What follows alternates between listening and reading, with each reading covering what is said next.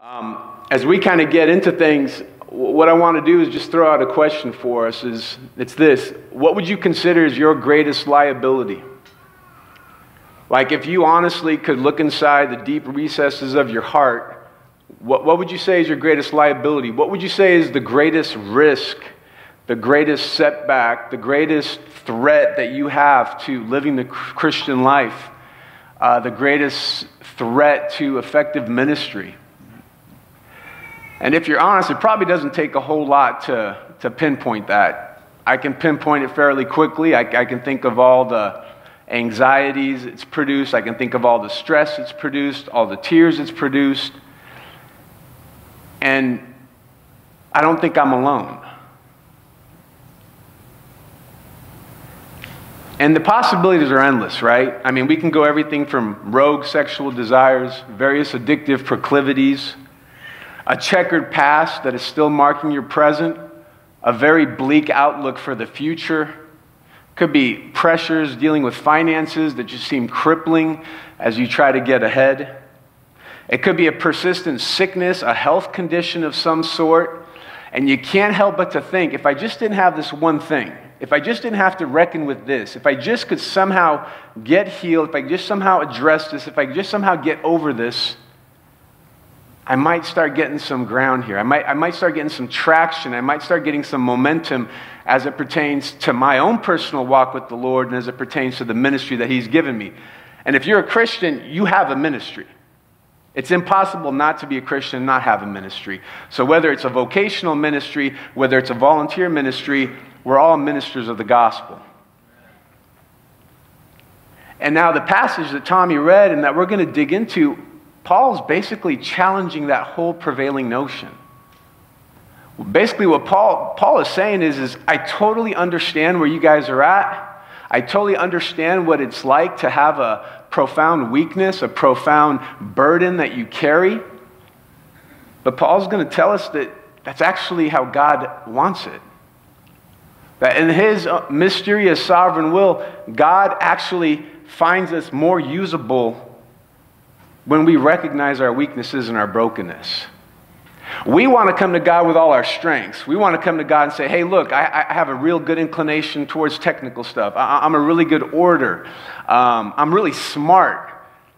And then God seems to want to peel back those layers and say, well, what about that? And that's the thing we've been busy trying to cover up for years. That's the thing we've been trying to put in that drawer at the very bottom and stuff it in the closet and lock the door and throw the key away. And God seems to have a way of saying, no, I want that. Let's hone in on that. I know you're smart. I know you're attractive. I know you're whatever. But I want to focus on that. And for those of you that are geared this way, a simple math formula really for what we're going to talk about is this: weakness plus Jesus equals strength. And the flip side could be anything minus Jesus is a real weakness. And so let's go ahead and dig into it. This letter obviously wasn't written to us, but it was written for us. And one way that we know that is because Paul had the expectation that his letters would circulate among the churches. And so it's circulated all the way to Florida now in 2020. And so now we're looking at it collectively as the body of Christ. So let me go ahead and pray, and we're going to dig into this text now. Father, I do sense that you love to remind us of our own weakness and our own brokenness and our own frailties so that we can understand and experience more the fact that we are dependent and weak creatures. We don't have strength in and of ourselves. But somehow you see it fit to use broken and weak creatures to advance your kingdom and to build it and to bestow your love on. And so we pray that you would now just minister to us, that your Spirit would come and teach us as we look at this passage of Scripture. In Jesus' name, amen. So 4 things about weaknesses, and we're going to hone in on verses 7 through 10. But really 4 things to consider is this. Like your weakness and my weakness, it's purposeful. Naturally, it's undesirable. Supernaturally, it's powerful. And lastly, it's foundational if we really want to experience true strength. And I believe that the passage is going to really lead us that way. And so I just want to unpack it together. So the first point, weakness is purposeful. And verse 7, Paul says, "So to keep me from becoming conceited, because of the surpassing greatness of the revelations, a thorn was given me in the flesh, a messenger of Satan to harass me, to keep me from becoming conceited." So whatever he was given, it had a purpose. This thorn that he received was intended to keep him from becoming too proud, too conceited. He got taken to the third heaven, which means a dwelling place of God. And he's key on not even saying that it was me. He kind of refers to himself in the third person. And he's trying to defend himself against these so-called super apostles that are making inroads into the church and contaminating it. And Paul may be saying, hey, maybe I'm not the best orator. Maybe I don't look the best. But I got the trump card. Who else can say is that they actually went to the dwelling place of God and had a vision of that? And so he says that's why God gave him this thorn. He knew it. He knew it had a purpose.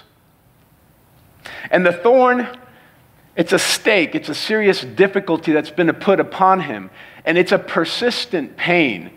It's the imagery of it would be, you're scaling a mountain. You're trying to make headway. You scrape your hand along the ground and you get this massive thorn there. And you're trying to get it out and you realize you can't. But you realize you're only halfway up the mountain. You got plenty of square miles to walk. And you only got so many hours of daylight. And you got to get to the top. And so he's just got to press on. But this thorn is just making his hand throb. It's making his hand bleed. And all he can think about is this thorn. But he's got so much work ahead of him. And that's kind of the imagery of what Paul is saying he's got. And people have speculated throughout the centuries what exactly it was that Paul's talking about.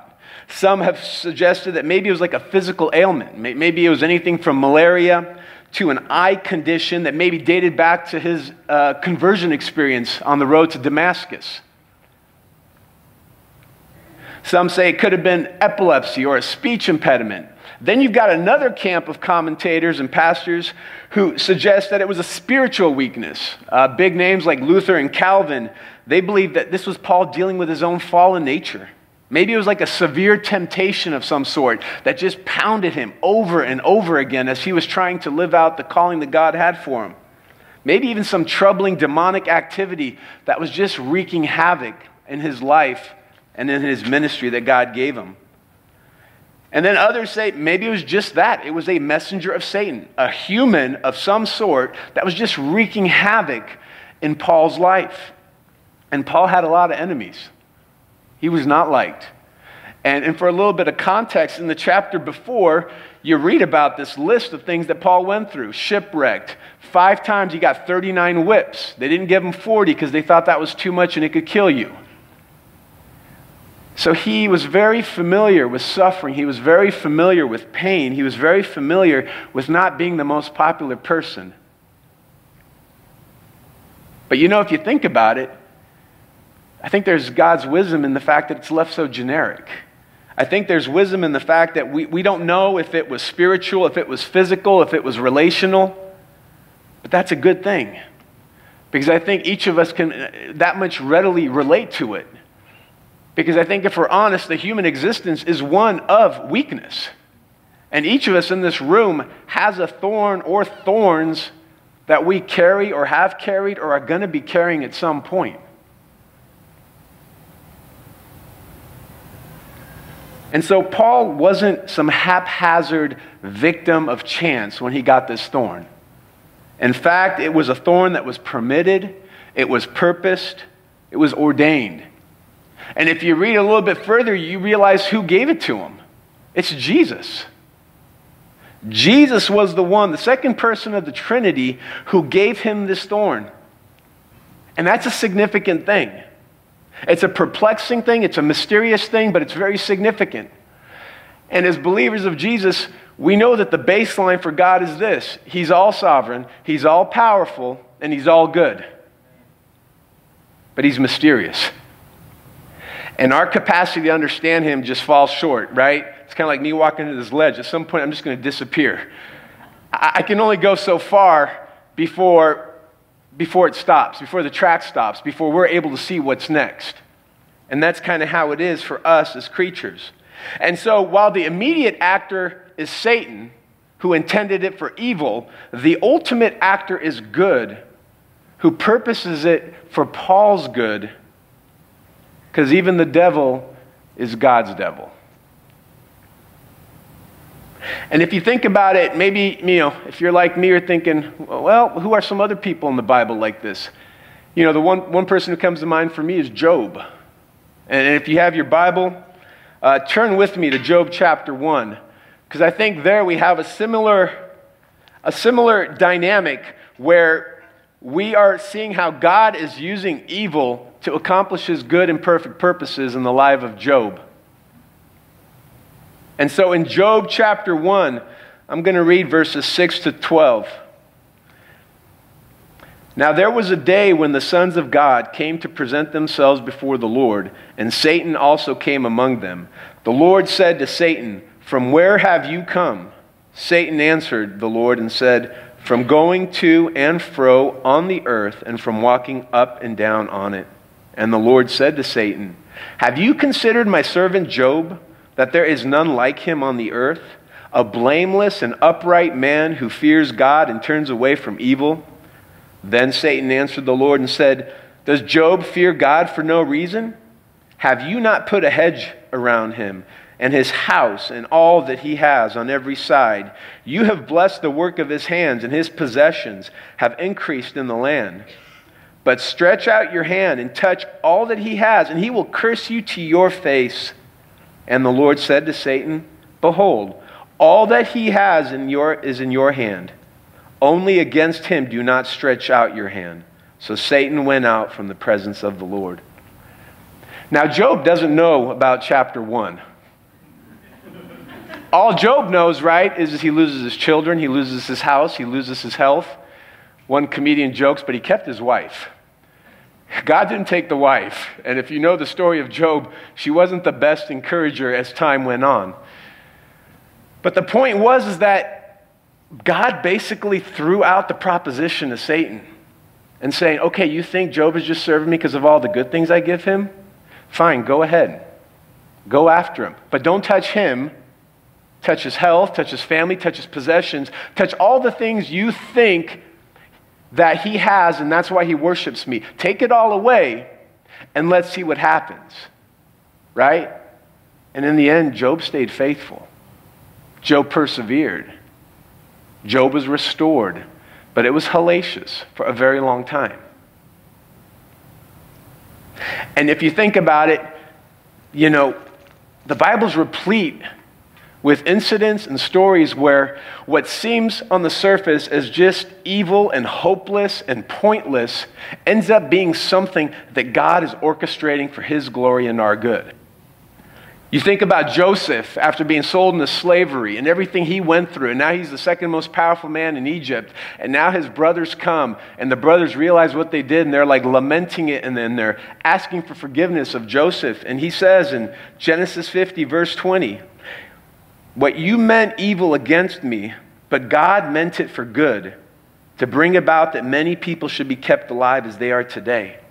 And so there's a mysterious element of evil, of suffering, of pain, of thorns, where what on the surface seems like so cruel, so harsh, so difficult, so unbearable, but somehow in the grand chasm of things, God is using it for good. And there's a specific verse for all those who love God and trust in him. He uses all things for good. And so your thorn, my thorn, your burdens, my burdens are not haphazard, random, but they are under the loving, sovereign control of an all-powerful God who apparently knows just what we need and how long we need it for, and he orchestrates like a surgeon to bring about more Christ-likeness in all of us. But it's easy to say, right? I mean, now you go to the point in verse 8 where Paul says, that's great, right? But 3 times I pleaded with the Lord about this, Paul says, that it should leave me. It's undesirable, it's unwanted, and quite frankly, that's natural. Paul was no glutton for punishment. And the prevailing mindset of us is, who wants that? Who wants to go under major affliction, major stress, major health complications, major relational breakdowns? Who likes that? And so Paul, he pleads, he urges, he implores, he begs, he exhorts God that he would just lift this thorn from him. 3 times. I'm of the opinion it's symbolic. I think it's saying he didn't just ask 3 times. He was asking over and over and over again. It was a symbolic way of saying, I am pleading fervently, I am pleading regularly with you, Father, that you would please relieve me of this thorn. And that's an understandable response. Because as Paul sees it, there is no perceived value or benefit. It's a hindrance for him and his effective ministry. And this is arguably the greatest missionary of all time. And he's just saying, God, I am sold out to you. You literally saved me on the road to Damascus. You have transformed me. I am your slave. I am your servant. But this thorn is killing me, literally and figuratively. And if you think about it, right, even for the world as a whole, what place does weakness have in it? If you think about every sector of our society, if you think about industry, if you think about athletics, if you think about entertainment, there is no place for the weak. There is no place for the mediocre. There is no place for just okay, right? Nobody goes to the Olympics to see a guy run the mile in 8 minutes, right? Nobody goes to the gym to see a guy put up 40 pounds, right? Nobody goes to see Hollywood, somebody who can't recite a single line without looking at their notes. Nobody goes to a beauty pageant without seeing somebody who has a level of beauty that just makes you step back and go like, dang, I don't got that. That's significant. But the flip side of that is when you don't have a place for weakness in society, it conveys the idea that you got to keep it together. And if you don't have it, somehow you got to get the strength and you got to get what you need to be considered significant. And I think if you kind of probe deeper in sort of the psyche of our 21st century, there's probably good reason why suicide among 15 to 24-year-olds is now the second leading cause of death. There's probably a reason why social media is being considered responsible for a lot of anxieties and depression that we have in our culture today. Because an image of power and strength and beauty is being projected, and yet the reality of it on this side says they don't coincide. Why is my life not like this? Something's inherently wrong with me. And then you bring that down to a younger level of personhood, and some people are thinking, man, why even bother living? This sucks. But then you got to go out of the temporal and we got to step into the spiritual. We got to step into the spiritual. And we get it. Nobody likes to be weak. Nobody likes to be considered second class. Nobody likes to be considered an outcast, outside the clique. And it's much easier to feel the temporal pain of that thorn, but God is saying there's a divine purpose and ultimate goodness that is coming out from this. And I like it how one pastor said, there's basically 2 types of people in this world. Those who know they are weak and those who don't. Weak is all we've got. I mean, if you think about it, the whole concept of our salvation is based on the fact that we can't do it. The only reason we are made right with God has nothing to do with what's inherently good in us, but it has to do with what's inherently good in God. And in that God provided a substitute, God provided Jesus, the second person of the Trinity, to live a perfect life, to be abused and killed, crucified, buried, and resurrected on the 3rd day to show that Jesus has power over both sin and death. And that we can come into God's presence not by anything that we bring, but by trusting in Jesus. By putting our faith in Jesus and saying, we believe in the resurrection. We believe in the finished work of Christ. And that's what inherently allows us to step into the presence of God. And so God knows that we are weak, but it seems that sometimes God has to work in such a way where we finally get convinced that we're weak. Because if you're like me, man, nobody deceives me more than me, as Paul Tripp likes to say. And it doesn't take much for me to start thinking, man, I got this together. I can make this work. I can muster up enough moxie to make things happen, to accomplish things in my power. And then God, being the master surgeon, the master chef, seems to cook up just the right thing, to put just the right amount of pressures that expose just enough of your idols where it just brings you to your knees and you realize you're lost and you're hopeless and you're just a fool. And it's a good thing, actually. And that it's actually a good thing to bring you to the point where you realize, I can't do it. I can't do it. I don't know how to get through this on my own. And that really leads then Paul to what he says in verse 9. Basically saying this, that's it. Weakness is powerful. Weakness is a powerful thing. And here's what Jesus is telling Paul. My grace is sufficient for you. For my power is made perfect in strength. No. My power is made perfect in weakness. Paul is pleading and pleading and pleading that God would go ahead and remove this thorn, and Jesus responds with a promise. Paul saw one of two options for how to deal with this thorn. Either God was going to remove the thorn and allow him to continue with an effective and fruitful ministry, or he was going to have to be relegated to a much less fruitful and a much less effective ministry because this thorn was literally causing havoc in his life. But yet God brings a third option. God basically says, how about you keep the thorn and I'm going to make your ministry even more effective. He says, my grace is sufficient for you. He's saying that God's kindness, favor, his helpfulness, his ability, his power, his enabling provision is going to be enough, Paul. It's going to be enough for Paul. And Peter, who denied Jesus 3 times in one night, after being ready to go to the cross with Jesus, and if you remember, they have breakfast. Jesus cooks up fish. Peter puts on his garment, then jumps into the water, swims to the shore. Jesus asks him 3 times, do you love me? Shepherd my sheep. He asks him 3 times because how many times did Peter deny him? And so every time Peter denied him, Jesus had it, well, do you love me? Well, do you love me? Do you love me? Restored him threefold.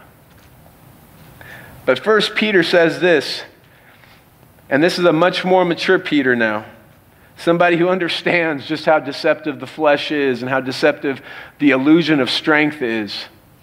And this is what he says in 1 Peter chapter 5, verse 5. Likewise, you who are younger, be subject to the elders. Clothe yourselves, all of you, with humility toward one another. For God opposes the proud, but gives grace to the humble. Humble yourselves, therefore, under the mighty hand of God, so that at the proper time he may exalt you. So basically, God can't work with strong people. Because 1, there is no such thing as a strong person. There is no such thing as a strong Christian. And 2, because we get in the way of what God wants to do when we buy into that illusion. But when we embrace our brokenness, we are now becoming more dependent. We are becoming more submitted. And God's like, and now I can work with you. And he says that it's his power in us. It's his power that he works in us when we get to the point of where we're humbled, where we've come to the realization that we aren't strong, that we don't have it all together, that we don't have it all figured out. And the same power that raised Jesus from the dead is now made available to those of us who humble ourselves under him. And whether it's those rogue sexual desires, whether it's those relational meltdowns, whether it's those bleak prospects for the future, whether it's that nagging, prolonged, sustaining, unending health condition that you are battling through, all of a sudden now we have access to another power that we didn't have. And God doesn't change our circumstances, but he somehow changes us.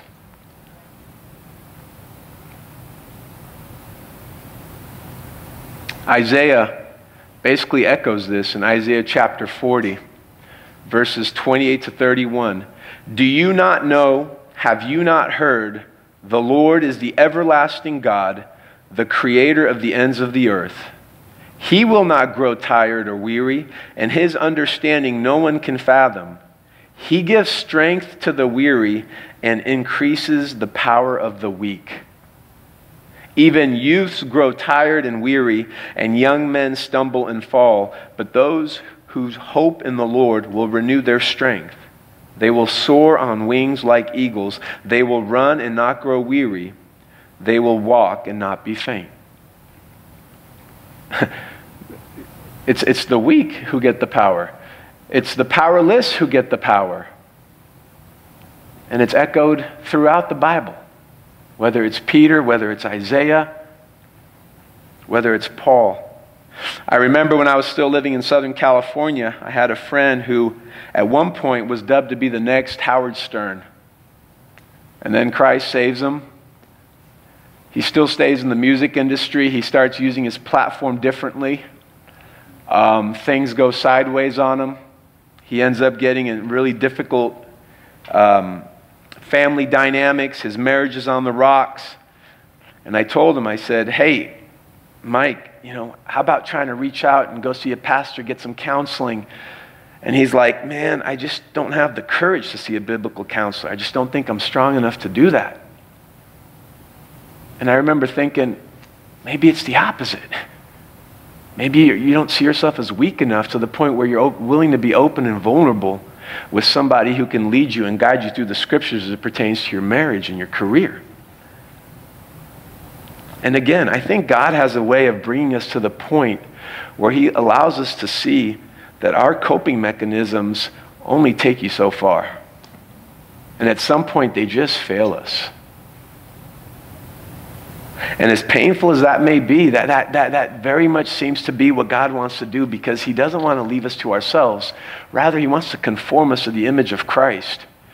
And sometimes we are the ones who just stand in the way of that. And so God has to help us. God has to help us. And I ask myself that question. There's plenty of things I can look upon my life that I've resisted. There is, I definitely can understand the whole idea of mental and emotional fragility. There's so many things I can point to and be like, man, I can do this. I can just, pick myself up. I can just keep going. And God just regularly just says, no, you can't. And so there's almost like God wants to bring you to the place where you have a spiritual limp so that you can just be close to Jesus. Be closer to Jesus. Stay close to him. Hold on to him and walk with him in dependence and submission. And basically, I think what God is saying is, you give me your weaknesses and I'll give you my power. Let's make an exchange. Let's make an exchange where both win here. And then that takes us to verse 10, where weakness is true strength. And that's what Paul is saying. Therefore, I will boast all the more gladly of my weaknesses, so that the power of Christ may rest upon me. For the sake of Christ, then, I am content with weaknesses, insults, hardships, persecutions, and calamities. For when I am weak, then I am strong. Notice what the promise of God did to Paul. It took him to pleading that God would remove this thorn, to now where he's embracing all of life and everything that makes his life hard, and he's rejoicing in it. He's rejoicing. His circumstances did not change one iota, but his perspective has now changed as he has experienced the power and the gospel in this profound way. He went from bemoaning a singular thorn to now embracing a whole new way of life and outlook. And it wasn't a one-time event. It was something where it was obviously going to be something that was recurrent and that would regularly come up in Paul's life, and it's regularly going to come up in our life. It just is. We live in a broken and fallen world. You don't have to look far to see that things just don't mesh up.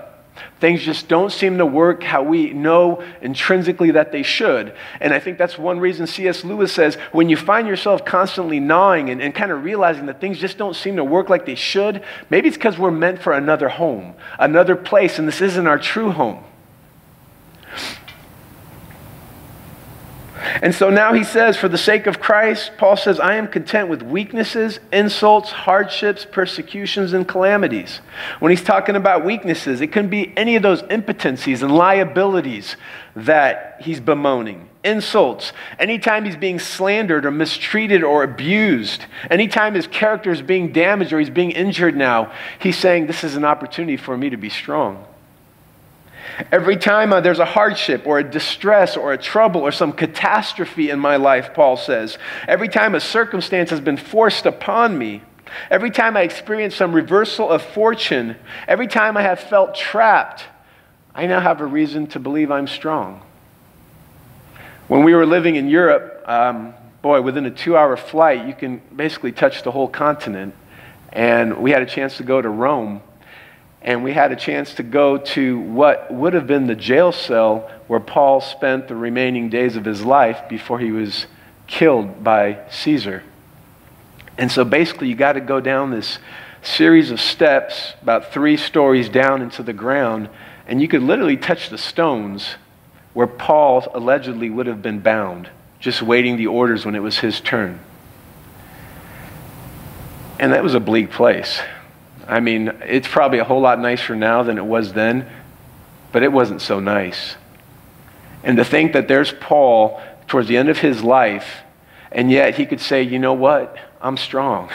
I'm strong. Because even when Nero gives his signal and I go and I die now, I'm going to be with Christ. And it was all worth it. And all my thorns and all these burdens and all these calamities, all these hardships, everything that I have suffered and endured, it's going to be lifted now. And I'm going to be in the presence of my Savior. And Ray Ortlund Jr., he says this in his sermon on this passage.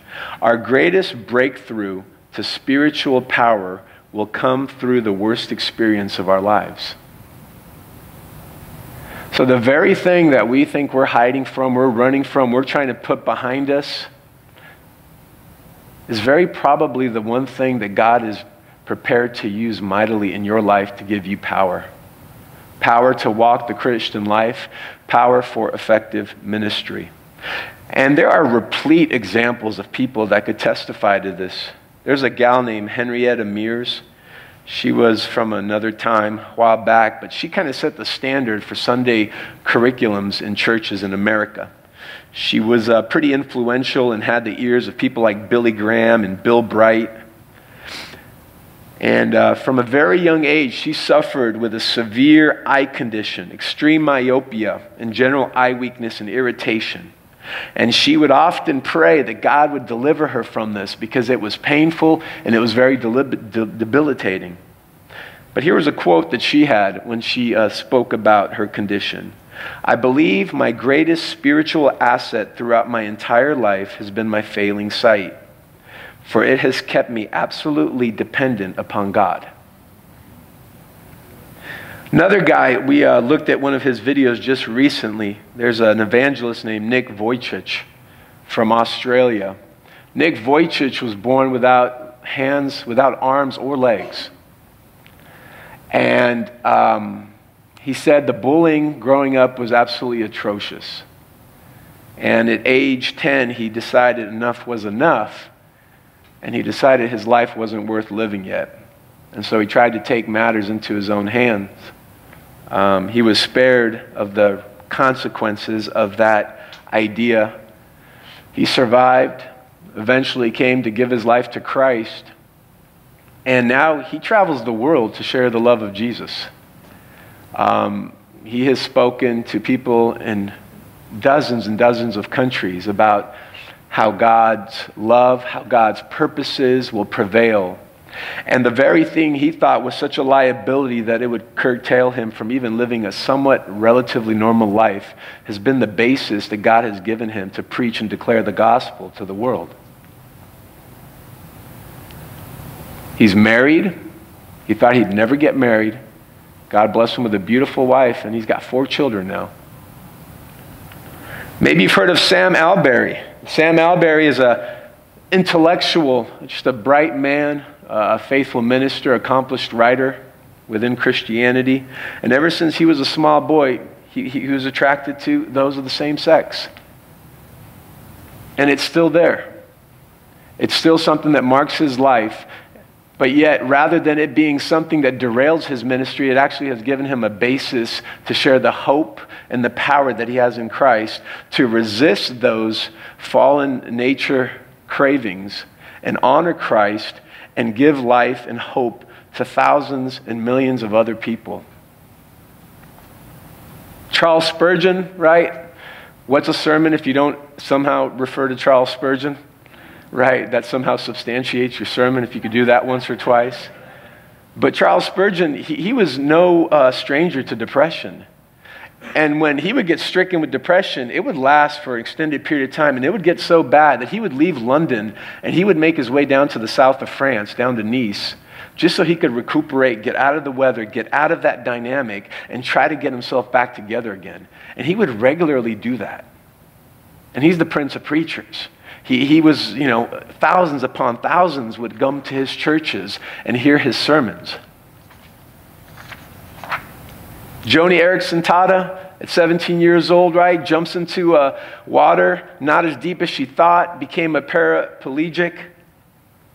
And here's what she says. He has chosen not to heal me, but to hold me. The more intense the pain, the closer his embrace. The greatest good suffering can do for me is to increase my capacity for God. Real satisfaction comes not in understanding God's motives, but in understanding his character and trusting in his promises and in leaning on him and resting in him as the sovereign who knows what he is doing and does all things well. And it's significant that she can say that having gone through as much pain and challenge and difficulty as she has for the vast majority of her life, well over 50 years. And one more example of somebody that just ministered to me. Her name is Gianna Jessen. And Gianna Jessen actually had a chance to be before the House Judiciary Subcommittee on the Constitution back in 2000. And she spoke to them. And I'll read a part of this. I have a hard time not getting choked up when I read it, but it's powerful. But she says this, "My name is Gianna Jessen. I would like to say thank you for the opportunity to speak today. I count it no small thing to speak the truth. I depend solely on the grace of God to do this. I am 23 years old. I was aborted and I did not die. My biological mother was 7 months pregnant when she went to Planned Parenthood in Southern California, and they advised her to have a late-term saline abortion. A saline abortion is a solution of salt saline that is injected into the mother's womb. The baby then gulps the solution. It burns the baby inside and out, and then the mother is to deliver a dead baby within 24 hours.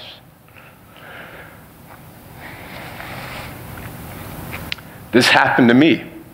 I remained in the solution for approximately 18 hours and was delivered alive on April 6, 1977 at 6 a.m. in a California abortion clinic. There were young women in the room who had already been given their injections and were waiting to deliver dead babies. When they saw me, they experienced the horror of murder. A nurse called an ambulance while the abortionist was not yet on duty and had me transferred to the hospital. I weighed a mere 2 pounds. I was saved by the sheer power of Jesus Christ. And then she goes on to say, ladies and gentlemen, I should be blind, burned, I should be dead, and yet I live. Due to a lack of oxygen supplied during the abortion, I live with cerebral palsy. When I was diagnosed with all this, all I could do was lie there. They said that all I would ever do is lie there. Through prayer and hard work, my foster mother, I was walking at age 3.5 with the help of a walker and leg brace. At that time, I was also adopted into my wonderful family. Today, I am left with only a slight limp. I no longer have need of a walker or leg braces. And here it is. I am so thankful for my cerebral palsy. It allows me to really depend on Jesus for everything.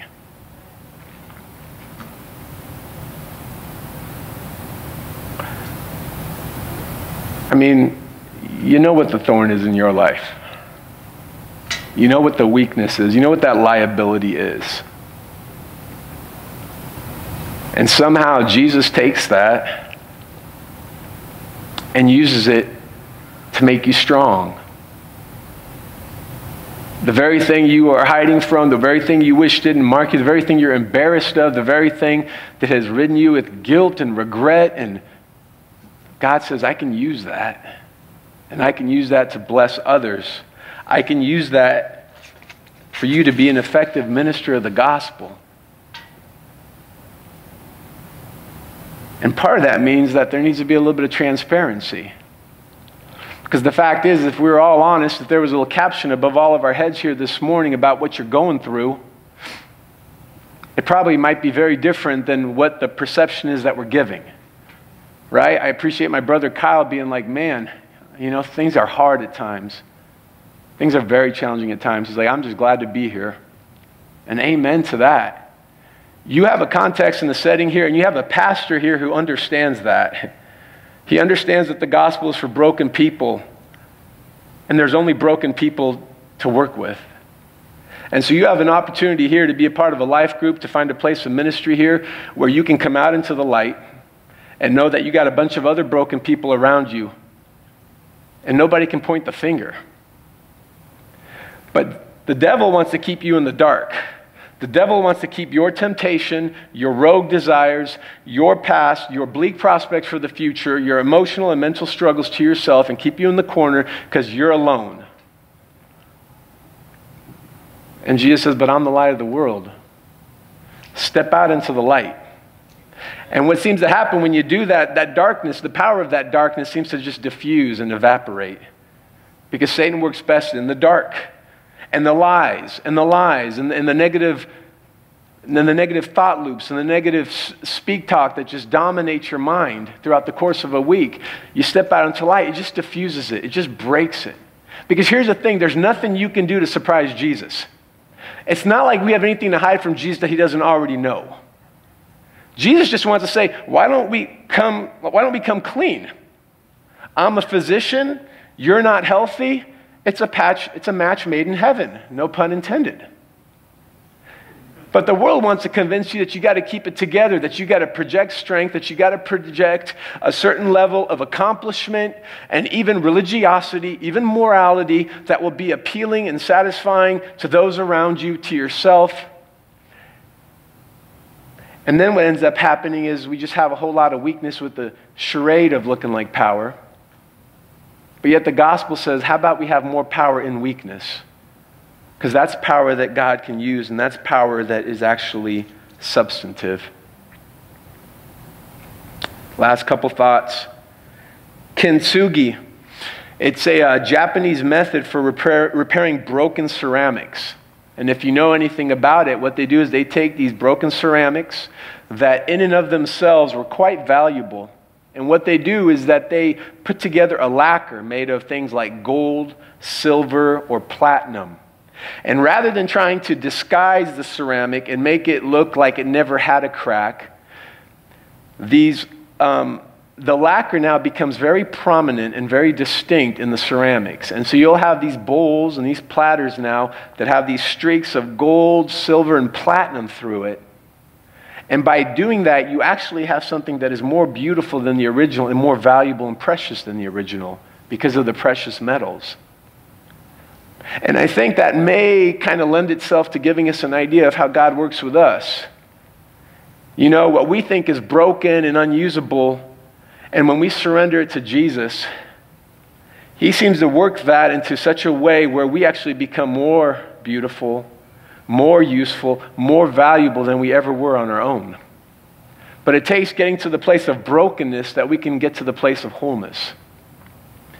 And Paul experienced that in a way where finally, after everything he went through, he got to the point where he realized, when I'm weak, then I am strong. And that's true for each of us here today. When you realize that you're weak, that's really when you and I become strong. Let's pray. Father, we don't want to leave here with this being just some academic acknowledgement to what your word says. I'm prone to it, and I don't think I'm alone. And I pray, Father, that you would make that coin drop, that it would drop from our heads down to our hearts. And that for some of us today and this week, Lord, this might be the first time that we've experienced a sense of hope and purposefulness and encouragement that the very thing we consider such a liability may actually be the very thing you want from us so that you could use us, so that you could mend us and make us more valuable and precious than we could ever think possible. And so we thank you for Jesus. We thank you that you who have started a good work in us will see it to completion. We thank you that there is no second-class Christian. There's no third-class Christian. There's only broken people and a whole Savior who redeems and loves his bride. And I pray that that would be the ringing truth in all of our hearts this morning. In Jesus' name, amen.